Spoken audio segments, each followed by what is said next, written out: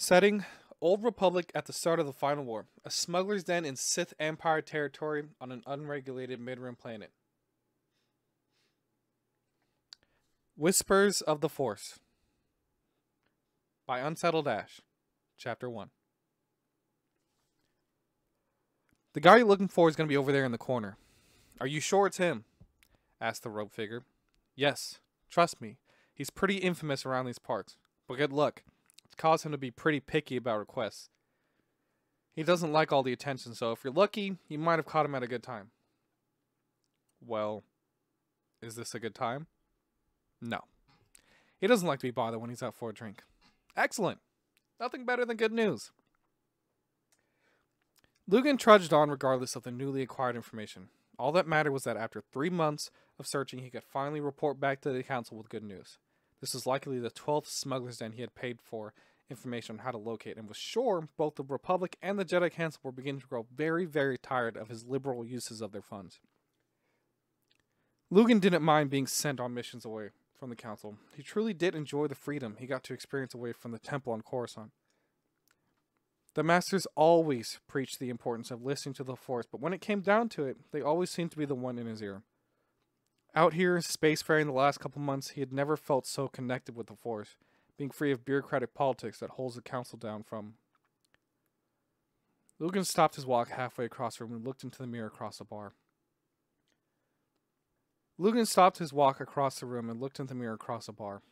He doesn't look much like himself since he set off.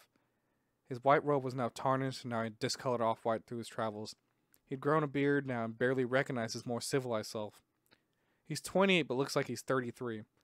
All this thinking of freeing the Order from the Republic was beginning to plague his thoughts.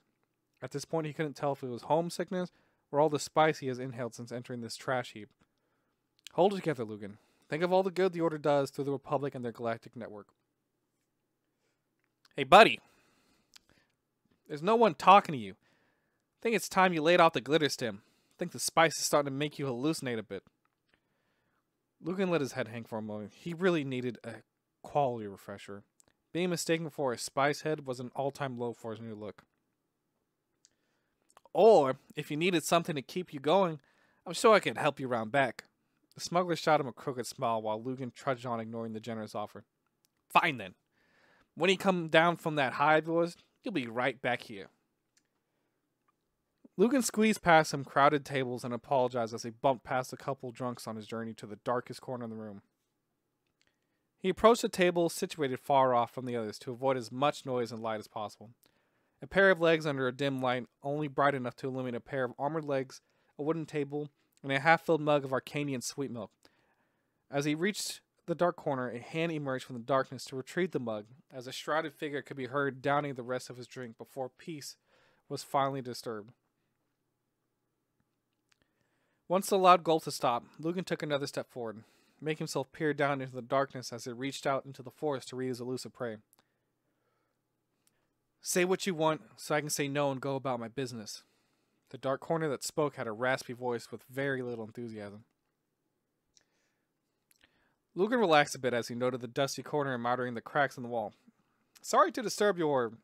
struggling to find the right words as to not offend him. Humble abode. But I'm here on Republic business. The sound of a blaster and holstering doesn't go unnoticed as he narrows his eyes, focusing more intently on the forest, not feeling any immediate danger. I'm in need of your services, and my long travels tells me, hands where I can see them. Now. A second blaster, just as shiny as the first one, emerges from the dark corner. The shrouded figure motions with the right blaster to see what Lugan had been holding in his sleeves. Nice and slow. I trust smugglers more than I trust a Republic official. At least I know they're looking to stab me in the back first chance they get. Lugan slowly reveals his lightsaber he had hidden in his sleeve. But do you trust the Jedi?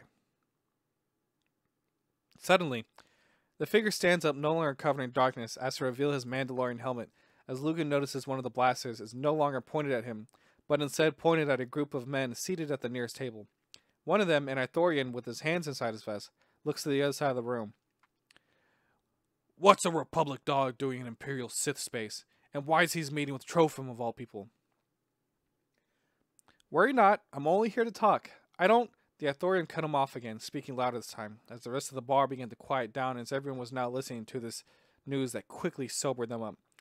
I think we're gonna need a damn good answer as to who leaked this place to the Republic. Trophim, are you a criffing spy for the Republic? He here to give you Republic credits? Sensing the situation turning for the worst, Lugan extended his force presence throughout the room in an attempt to calm the inebriated crowd. Please understand, this place is still a well-kept secret.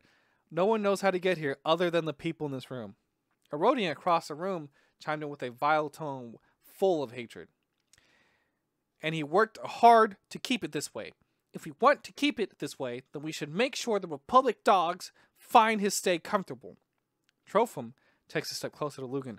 Stop talking. You aren't helping. To the rest of you, I have no business with him or the Republic. Trophim shoulders past Lugan, but only makes a few steps before he's being grabbed by the Arthurian. Trophim stops dead in his tracks.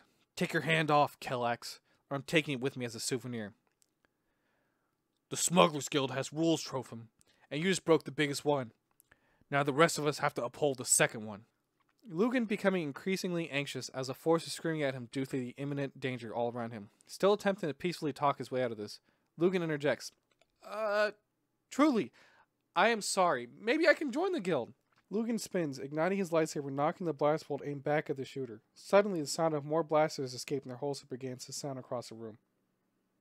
Duck! Trophim screams to his visor, raising his arm as a stream of fire spews from his wrist across the room.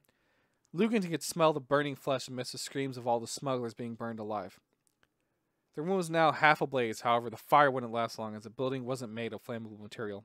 Lugan extended his hands, pushing with the force, clearing flaming debris and bodies. Lunging forward while the flames would clear, he looked over the shoulder to see Trophim not far behind. On the other side of the flames were many more angry guild members, raising a blaster to them. He deflected bolts as best he could, trying to protect himself as he raced towards the exit. He wasn't worried about Trophim. His armor looked like Beskar, and if it was, he didn't have to worry much. Lugan batted bolts away and ducked under the chair, being swung his way.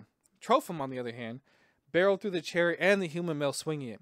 They were almost at the door when Lugan felt pins and needles in the side of his face. He looked to his right to see Zabrak holding a thermal detonator. Trophim tackled Lugan over the counter. They both scrambled back up to see the detonator hurled towards them like a fastball. Lugan put up his hands to push it away using the force, but somehow, Trophim reacted faster with pinpoint accuracy, shot the detonator out of the air. The explosion caught everyone in the room. Luckily, those behind cover were mostly shell-shocked and won't be hearing anything other than a loud ringing in their ear for a while. Lugan and Trophim, on the other hand, were close enough that even when still behind cover, they felt the worst of it. Getting up from the cold metal floor, Lugan felt as if his entire body had been trampled. Groaning as he rolled over, he saw the bartender who sought shelter behind the counter with them was likely unconscious. Hopefully he had the funds to cover the damage. Or maybe the guild did. Lugan was now on one knee, drawing in the force to recover his senses. After a moment, he got up, still groaning. Leaning on the counter, he was still shell-shocked as he was seeing double. Lugan rubbed his eyes and started stumbling outside for some fresher air. The dust was still settling from the blast.